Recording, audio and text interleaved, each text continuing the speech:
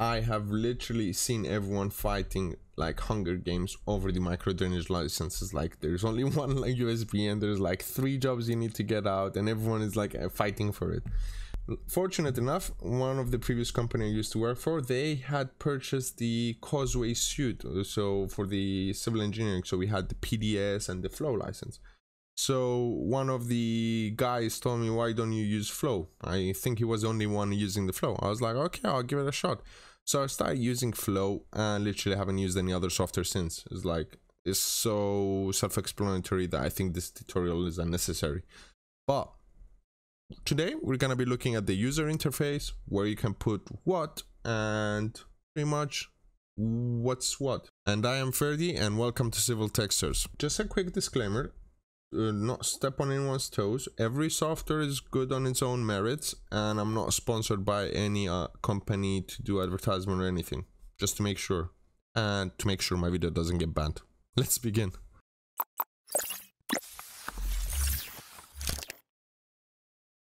So what I'm gonna do is I'm gonna open just a flow file that I prepared for this video and walk you through it.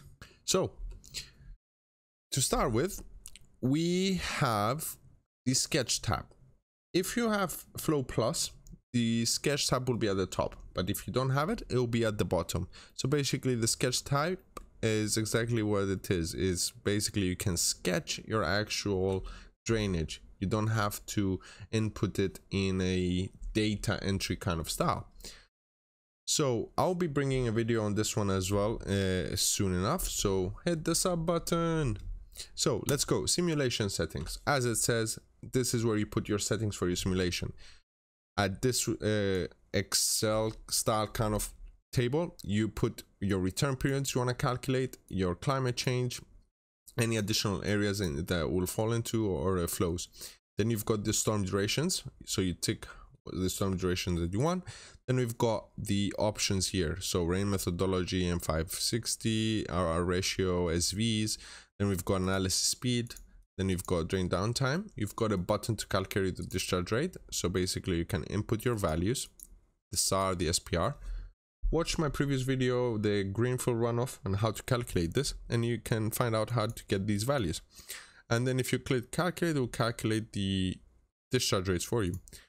And if you tick this box, then when you run the analysis, it will check if it matches those discharges. So basically you have to fill what discharge rates you want to calculate. At the moment, Flow does not do a 200, but I think it's only Scotland that required 200, or Scottish Waters, not pretty sure, but it can do 500. And then we've got to check the discharge volume, same as well, so you can get how much volume leaves your site. And then we've got your storage estimate. Storage estimate is pretty sweet. You just type 130, your area and where you are, and then just hit calculate, and it calculate for you. Obviously you need to put this information as well to work, because that's how storage estimate works. Then you've got the My Network. Basically it will say on your storm network. So basically what this is basically the name of the network you're working for.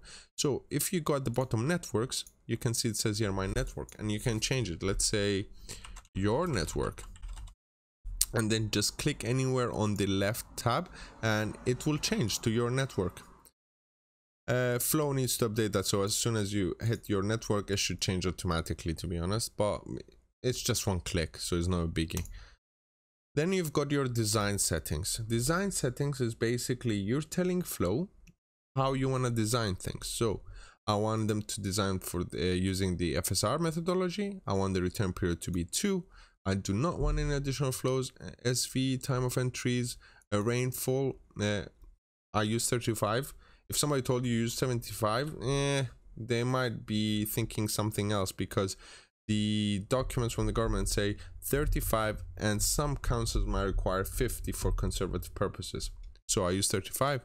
Cleansing velocity for water, you can get from the sewers adoption. You want to connect the pipes levels to soffit, and then you prefer cover depth for the pipes. With nodes, it's a pretty much kind of Excel style table. So basically you've got your names, your areas, time of entry, additional flows, cover level, diameter, width, easting, northing.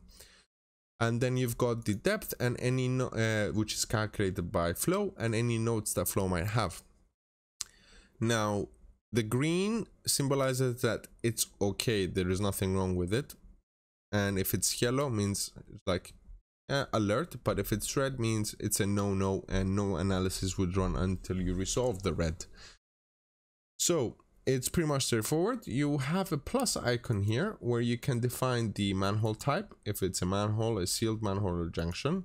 If it's adoptable, the manhole type basically is, sorry, the node type is what node it is, and then manhole type if it's adoptable or not.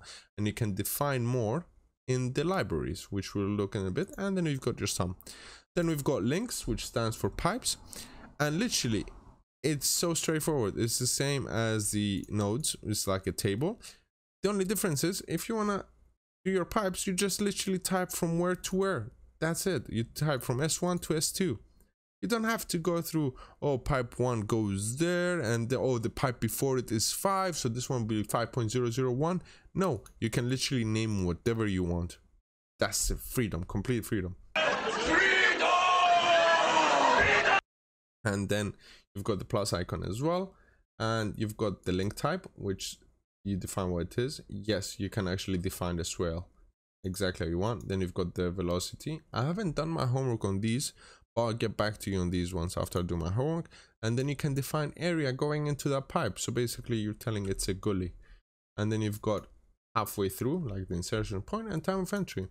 You can do anything in blue is flow input. So basically flow filled it in for you, but you can edit it.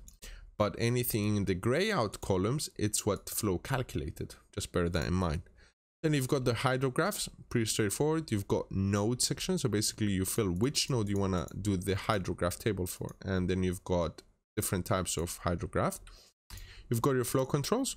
So basically I want my flow control, let's say on manhole S4, then I just type S4, I select the list of control types which I want, and then I just fill in the gaps. Storage, same thing. And then others, I need to read into that, but I haven't used it yet, but probably if I do something more complex I will have to use it. Then we've got our results. Results is where you can view your results. Let's hit the analysis button, which is the furthest on the right, and it will analyze for you. Now flow uses multiple CPU cores to do the calculation and doesn't use only one. That's, I think, what it does. Basically my understanding is it does not calculate, oh, one storm, okay, it's done, now calculate the other one. No, it calculates in parallelly, simultaneously. We said that, we managed to say that.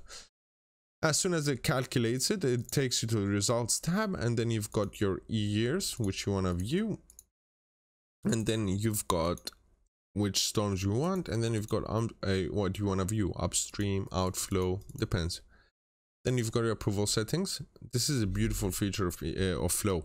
So basically you tell flow what you want it to check for. You want to check for node sizes, node losses, or the maximum length, etc. You can even check for maximum length of 1. Like if your pipes are more than 1 meter, it will throw off an error, be like, you have a pipe which is more than 1 meter.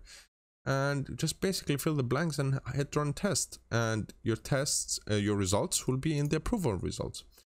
Libraries is exactly what it says. It's a list of libraries that you create. So you've got manhole types, we've got adoptable, and here you specify the max width, and then you tell what diameter you want, and then otherwise use the maximum link width. So basically if the pipe is 500, then add 900 mil on top, so be 1400. And this is, I think, the same max depth and diameter. And if you want to add another one, you just type here and then you fill the blanks. And then same with link types. So you've got, let's say, swale, open user defined. I define this swale. Or if you want to storage, you close rectangular. My tank is 6 meters by 1 meter deep. And if I'm not going to show you this time. I'm going to show you in the next video how to actually model your actual tank and not the typical manhole storage where the manhole becomes the storage. Then you've got your networks, which I've shown before, and then you've got some preferences. Now At the top, you've got new, open, save, the standards, and then you've got design report. So basically, that's where you decide what you want to produce as a report. You've got checkboxes you can tick off and tick on. Then you've got your headings. You can edit your headings and add your information. And then you've got data. So basically, let's say I want a manhole schedule. So untick all the boxes and then just go save. And let's go to manhole schedule. Okay. Yes, I want to open the report right now. And kabang, you've got a manhole schedule, and we can copy paste that in PDF in AutoCAD. Actually, PDS will produce the same thing, but we can paste it in AutoCAD. We can modify it however we want, which is sweet. And headings, and then you've got like zoom in, zoom out, etc. Colors, what color, like black and white or color.